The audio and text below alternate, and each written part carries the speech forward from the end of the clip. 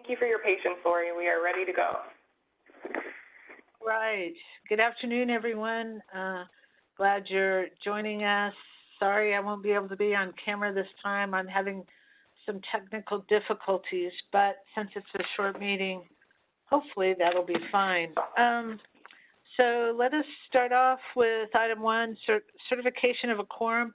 So Emily, since we're all logging in and you can see our names, do we need to call roll, or can you identify everyone and verify that there's a quorum? No need for roll. We've identified everyone, and we have 25 of our participants. So we are good with a quorum. All right.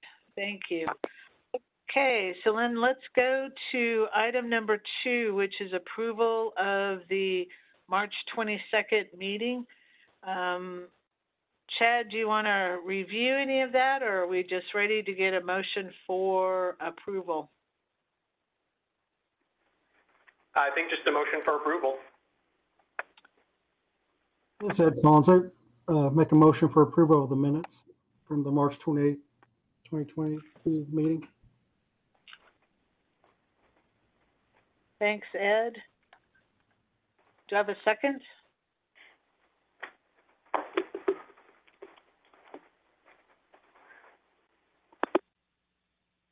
I'll second. This is Tom Godala, Cedar Park. Thanks, Tom. All right. Sure would be a better way to approve these somehow, but I'm assuming that all in favor, unless I hear any nays. Hearing no nays, let's move forward to item number 3. Ryan, let's talk about the tip. Thank you, Lori.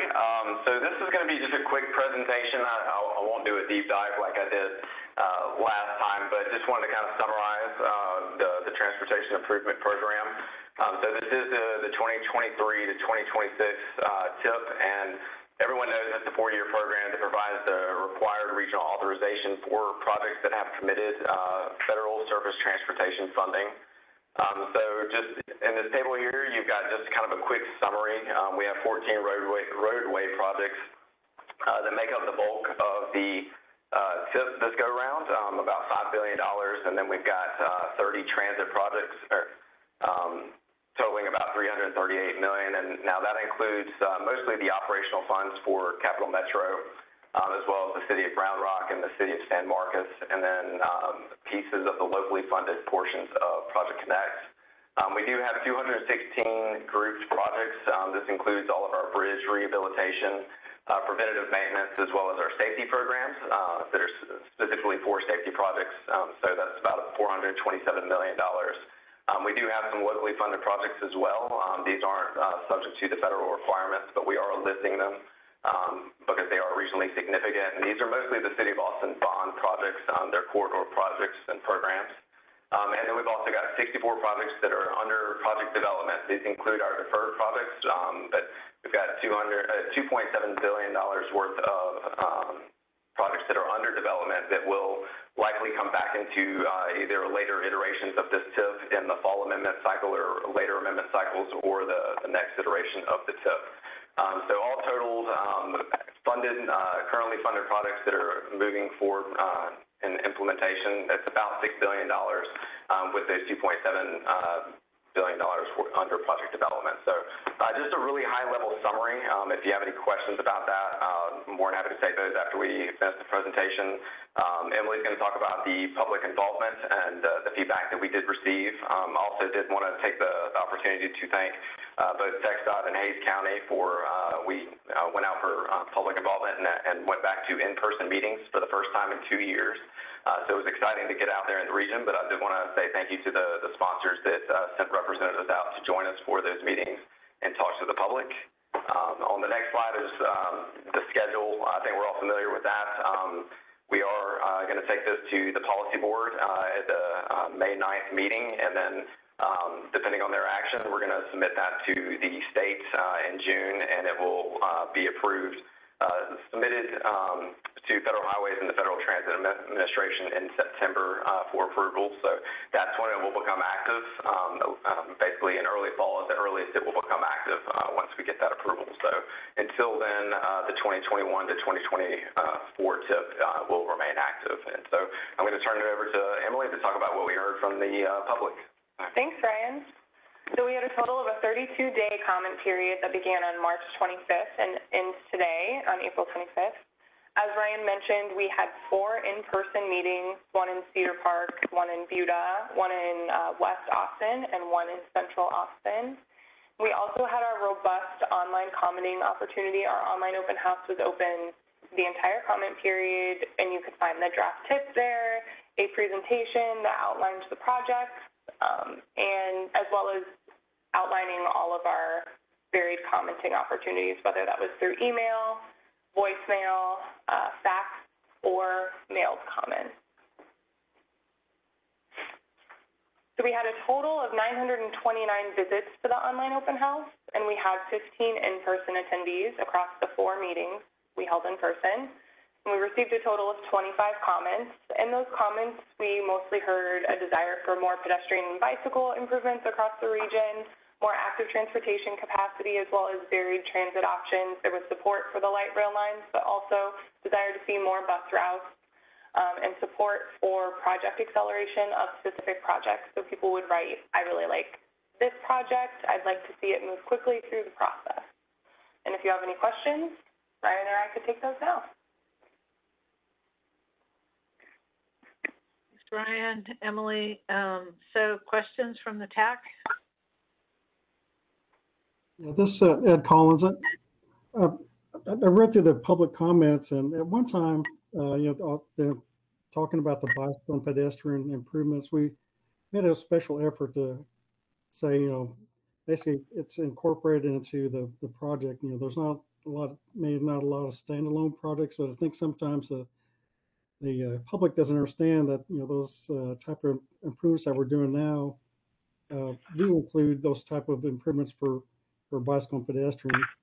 Maybe there's a way to maybe do a little better about education about what the projects entail. I mean, there are situations, of course, that there's no accommodation for bike and ped, but it's a very rare thing that doesn't happen. But that communication with the community, I think, would be helpful. Yeah, and I do have one other question, and I apologize. Ryan and I have been talking about the physical constraint, and that was ingrained in me anyway when I was there at TxDOT about making sure that all our documents met certain federal requirements, and fiscal constraint was one of those. And I've noticed that there's a big imbalance, but I think in looking through the UTP, that maybe that imbalance between programmed amount and authorized amount is like a $4 billion gap.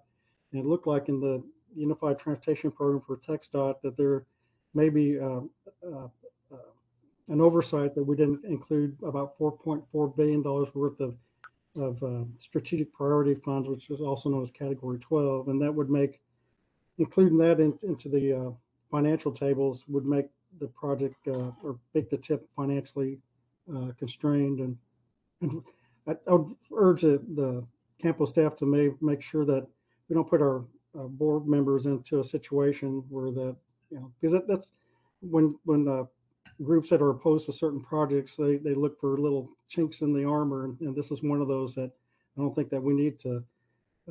There's a way to fix that particular situation for the financial constraint and not allow some groups to may point that out on their own to the board. I don't know if that makes sense or not, but that's I talk more offline with Ryan about it if need be. Yeah, and I think go ahead. I'm sorry. No, I was just going to ask you, Ryan, to respond on both of Ed's points. Yeah, so talking about the physical constraints, so everything in the TIP has committed funding to it is the way it's listed in the, if you look at the financial summary for the roadway section, there's a programs column, which is everything that's programmed in the TIP and has committed funding to it, and then there's an authorized column right next to it.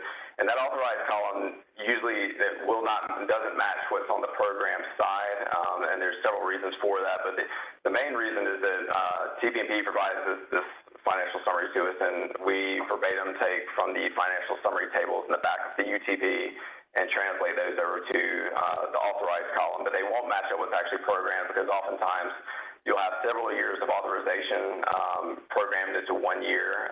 It also doesn't include the group projects, but to Ed's point, the financial tables in the UTP only show category 12 on a statewide basis. They don't do it by region.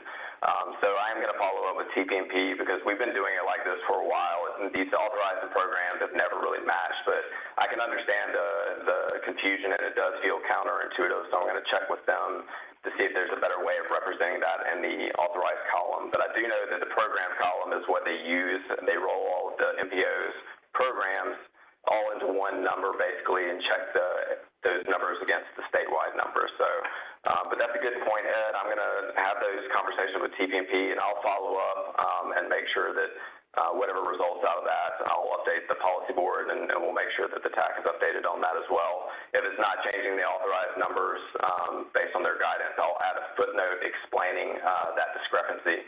Because if you look at it, the group's projects are another example. You'll see that we're in preventative maintenance. We've got $61 million worth of authorization in fiscal year 23, for example, but we've got 0 programmed. And that's only because this is the individual listings. We've got, I'm trying to think, preventative maintenance through the life of the TIP. We've got $133 million worth of preventative maintenance that are grouped, so they're not included in this. So if you look at this, it is kind of counterintuitive. And then I guess the other point, the other comment that he made about the bike ped, that is a good point, because, and I think every time we have that comment, at least at the public meetings about bike ped and why we're not spending more on that, I do want to point out that if you look at the project descriptions, they do include bike ped elements to it. Like I think Ed mentioned it, that almost every single roadway project that we fund has a bike ped component to it. When we did the project call back in 2018, we actually did a breakdown on that number. I can't remember what it was, but we can look at doing something similar. And then also the standalone projects are, of course, included in the group projects, so nobody sees those, but they are actually happening. So that's a good point, and we'll see if we can make sure that's communicated both to the public and to the policy board. So hopefully that answers that question, those questions, Ed, but I'll definitely follow up on those. So, thanks. Yeah, Ryan, thank you for those explanations. I think, that'll help. This is a public document. That's why we do it. Is one of the main reasons. Of course, Federal Highway Administration and FTA also use it. But, the more clear that we can make it to the public, I think it helps all of us. Thanks, Ed. Thanks, Brian. Anyone else have a question or comment?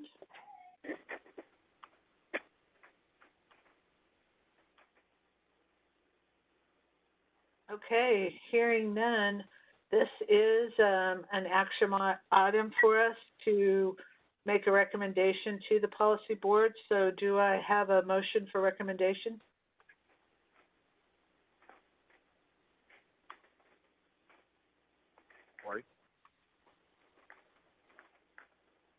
Lori? Yes. Yes. This is Will Conley. Just wanted you to know I'm on the phone for Caldwell County now. Oh, thanks, Will, for joining us. Yeah, thank you, Lori. All right. Well, I'll make the motion for recommendation. Do I have a second? I'll second. All right. So do we have any nays on this? Any concerns?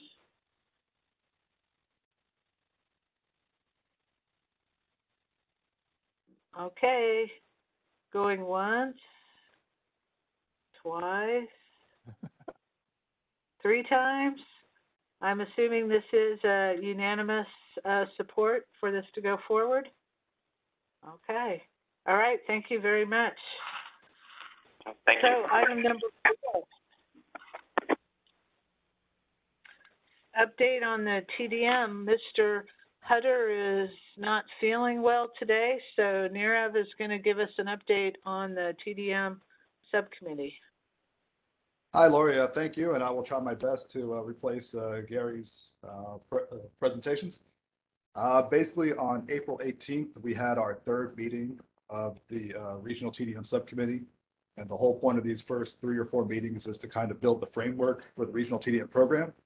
The last meeting was very data focused, and the consultants gave us a review of both qualitative and quantitative data, and what the data showed was that rural and low-income populations have more trouble getting to places like the grocery store, their doctor's appointments, and they also have less time for things like leisure activities.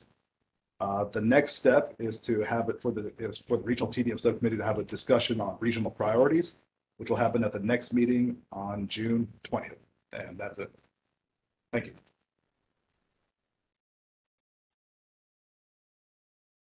Wow, that was really fast, Nirav.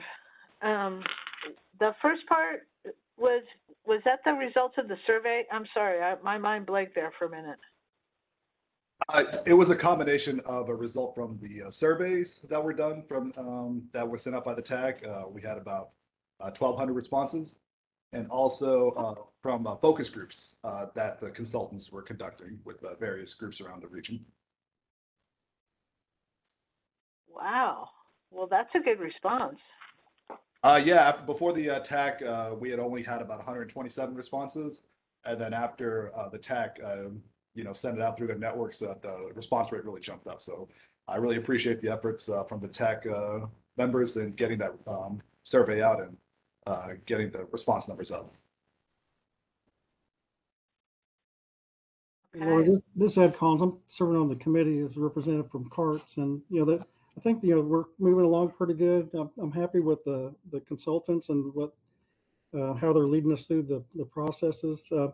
The next thing that we'll be working on is on strategies, and they've outlined a variety of things that one strategy, of course, is not going to fit all situations, and so we're looking forward to seeing what the consultants come forward with strategies that'll help us implement different programs. And one of the things that will also be needed is seeking funding to do the program once we've identified that. We may not be able to do all the things we want to, but at least some type of continued funding towards implementing the project, and those will be part of some of the discussions that'll be coming up here in the future.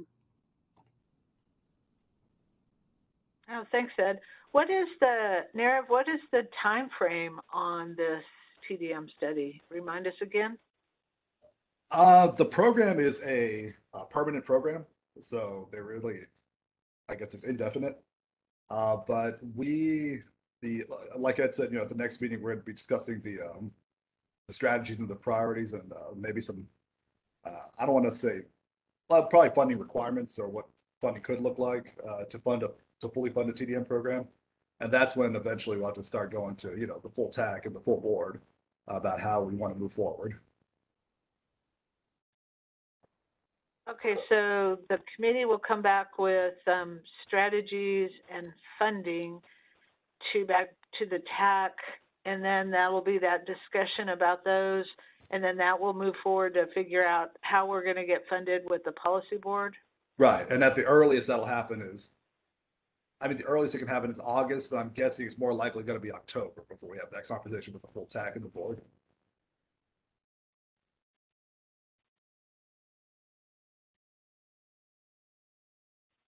All right, any questions for Nirav or Ed? Thanks, Ed, for jumping in and providing some additional info.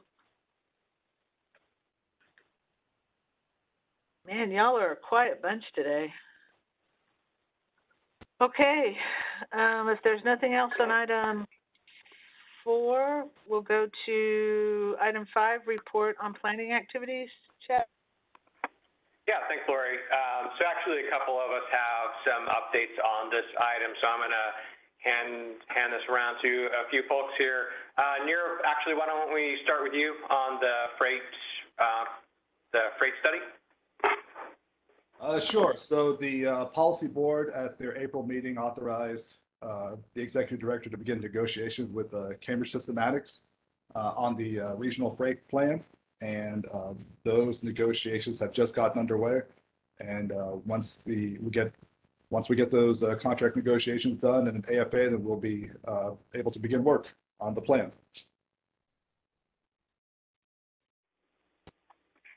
All right. Will, the next update? Yeah, thanks, Chad. I just wanted to provide a quick update on the interchange bottleneck study RFP. So the period for proposals submittal closed on April 1st. We are currently reviewing the 6 proposals that we received, and should hopefully be able to bring a recommendation to TPB in June. All right. Hey, this is Ryan. I just want to just do a quick reminder, if anyone's representing or can get in touch with the project managers for project progress reporting. We are still missing about 20 progress reports. They were due on Friday. We are going to be providing the updated progress reports to the policy board in May. So if you've not turned in your progress report, if you could, sometime today or tomorrow, get those in as soon as you could, so we could make sure we're including the most recent information in that progress report. Thank you. Yeah, this is Chad again. Just an update on our corridor studies, general engineering consultant, or GEC. That was, of course, approved by the board back in November, and we got approval of our AFA through TxDOT just last week.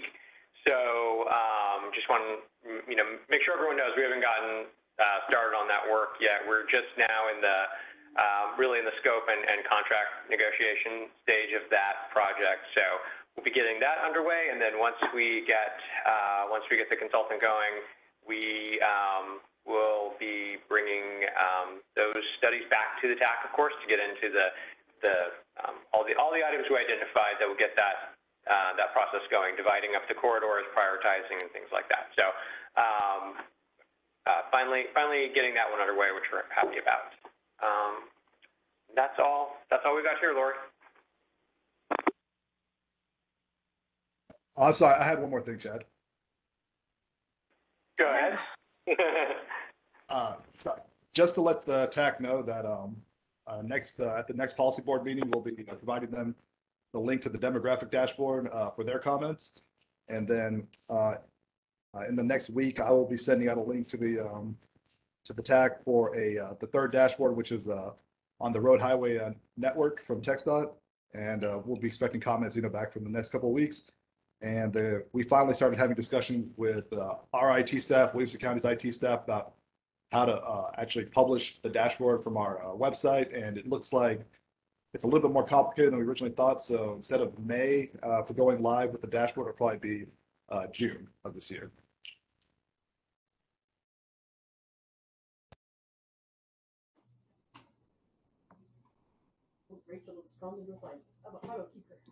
Hey, Lori, this is Ed Collins.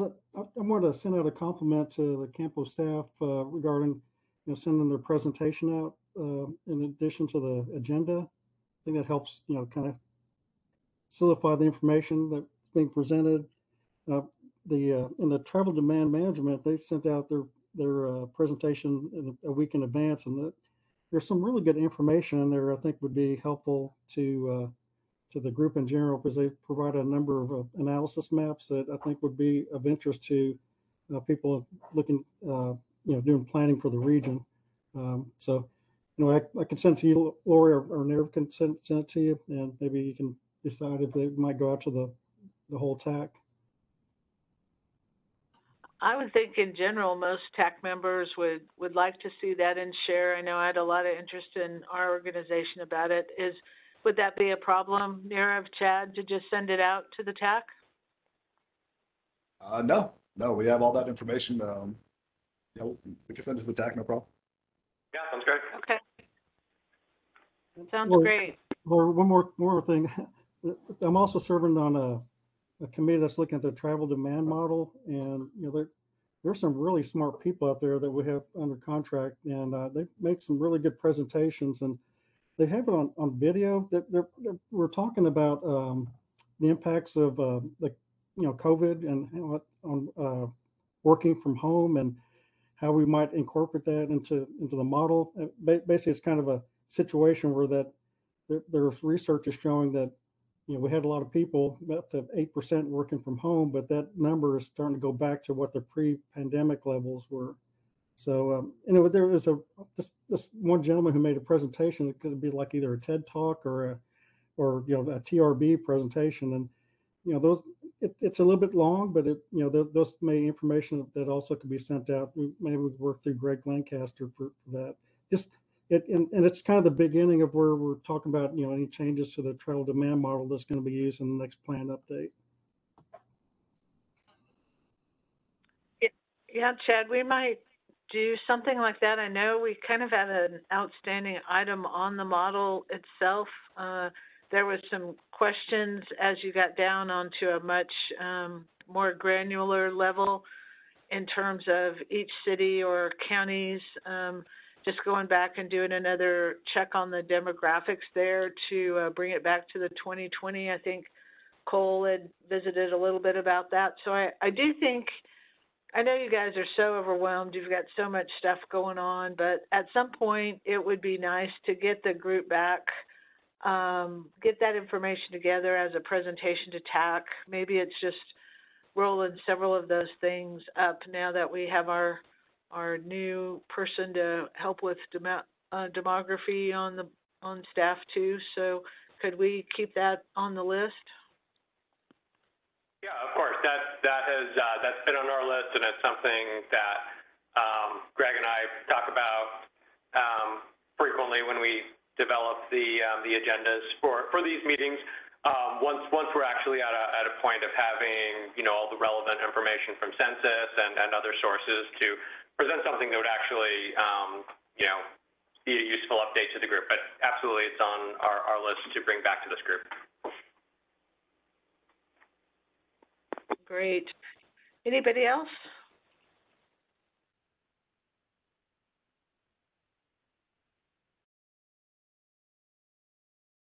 Okay. All right. So this is a very quick meeting. I appreciate it. Any other announcements then? I guess that's me. So the policy board meeting is on May 9th. And Chad, could you answer why did Mike Ariano not policy board last time on the whole pickle center artifact? Right. We have to balance those meetings against how long we anticipate they might run, and we had several significant items on the last board meeting, and so we weren't quite sure how much of a deep dive they'd want to go into all of those items, and so we do have that coming up for the next board meeting. Okay, thanks. It reminded me. So our next policy board meeting, May 9th. Our next tech meeting is May 23rd. So with that, if no one else raises their hand to include any other information, then I'm looking for a motion to end the meeting.